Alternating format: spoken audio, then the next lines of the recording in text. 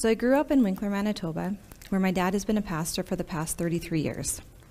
I had a fairly standard Christian upbringing, as you might imagine. I was baptized as a teenager and went off to Bible college after graduation. I spent 1 year at Briarcrest Bible College in General Studies. It was during this year that I met Jay. We dated for a brief year before we got engaged, and it wasn't until we were married that my faith was truly challenged. A couple weeks after we were married, Jay was diagnosed with cancer. I've never felt so helpless in my life. Now, as you can see, thankfully God chose to heal him, but it was a really challenging time for us.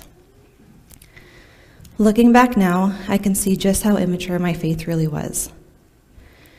Sure, I was praying a lot about the whole situation, but truthfully, I was only going to be okay with one outcome. I didn't trust that God was enough for me. I was filled with fear, anxiety, and worry. A couple of months after his surgery, Jay was cancer-free. We were wanting to move away so Jay could go to school, but his doctor strongly recommended that we didn't do anything until he'd been cancer-free for 2 years, as that's when the chance of it returning would drop significantly.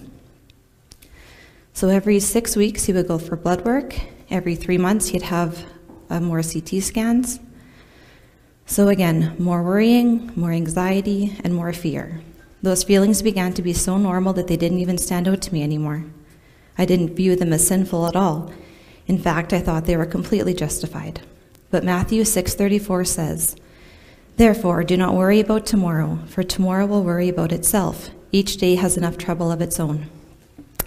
And Philippians 4:6-7 says, "Do not be anxious about anything, but in everything, by prayer and supplication, with thanksgiving, let your requests be made known to God. And the peace of God, which surpasses all understanding, will guard your heart and your minds in Christ Jesus." So clearly, I had let sin take over. But after that 2-year mark, we packed up and moved to BC so Jay could go to school. Right out of school, he was offered a job here in Saskatoon. So we made the move to the province he said he would never live in. My immature faith continued to show as our marriage fell apart. Too proud to seek help, it nearly ended in divorce. I spent countless nights over the years praying and crying out to God to help me love my husband again. It was when we found out we were expecting our first child that everything changed for us. And no, it wasn't the baby that changed us, it was God. We went from 2 people who could hardly stand to be in the same room with each other to 2 people who loved each other the way Christ says to love, which is found in 1 Corinthians 13:4-6. Love is patient and kind. Love does not envy or boast. It is not arrogant or rude. It does not insist on its own way. It is not irritable or resentful. It does not rejoice in wrongdoing, but rejoices with truth. So many of us know these verses, but knowing it and doing it are so very different, and without Christ, this just isn't possible. So although we had been married for 7 years at this point, it really felt like it was just the beginning. The desire to know God was back. For the first time, I truly found it interesting to listen to sermons and to study God's Word. God has been at work in my life these last few years, doing a complete overhaul on me, opening my eyes to His sovereignty, which has changed everything, revealing to me my pride, selfishness, and arrogance, along with countless other sins. My faith has continued to grow, seeing myself for what I truly am, a sinner in need of a Savior who is saved by grace through faith, not of my own doing, but a gift from God. I love the process of sanctification, how assuring to look back and see the changes, and how amazing to see God's faithfulness. 2 Corinthians 5:17-18 says, "Therefore, if anyone is in Christ, he is a new creation. The old has passed away. Behold, the new has come. All of this is from God, who through Christ reconciled us to himself and gave us the ministry of reconciliation."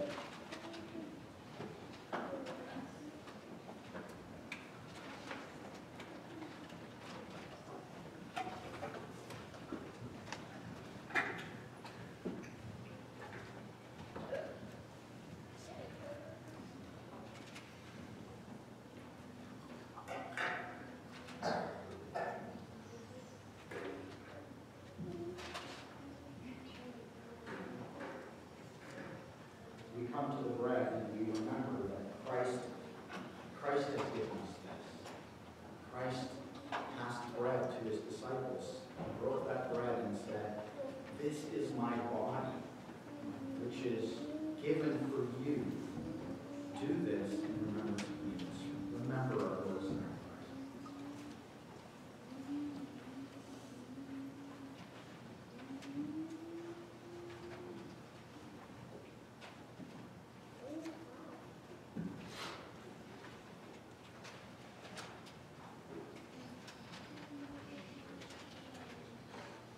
Father, we just are so grateful for this time when we can come together corporately, communion, Lord.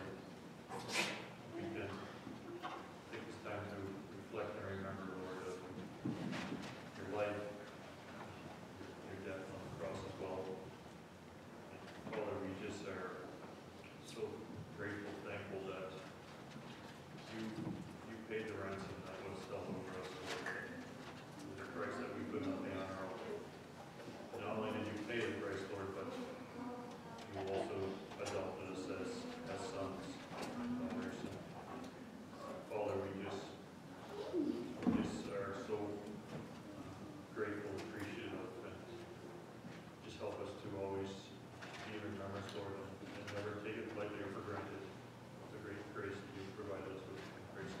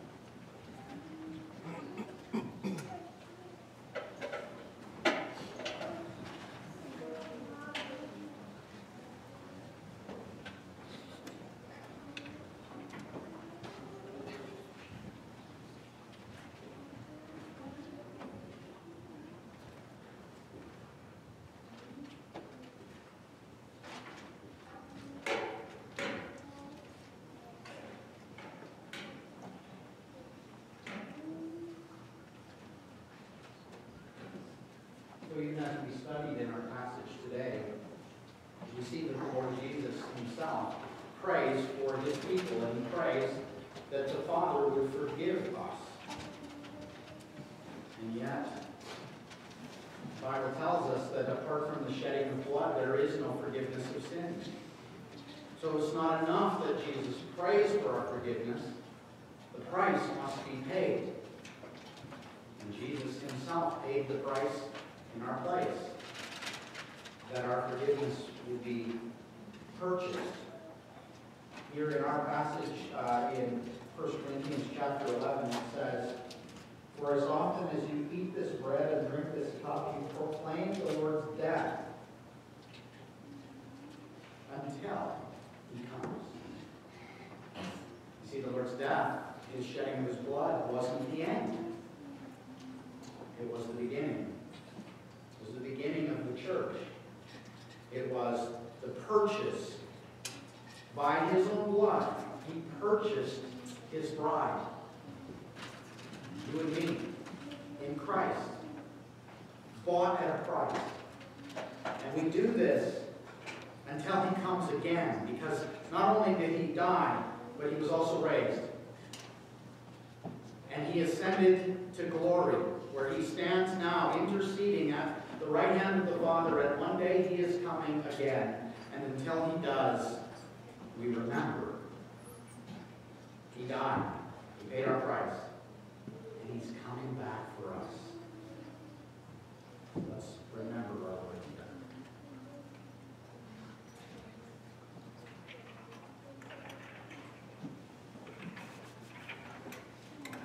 I could call the musicians up as we close our service in song.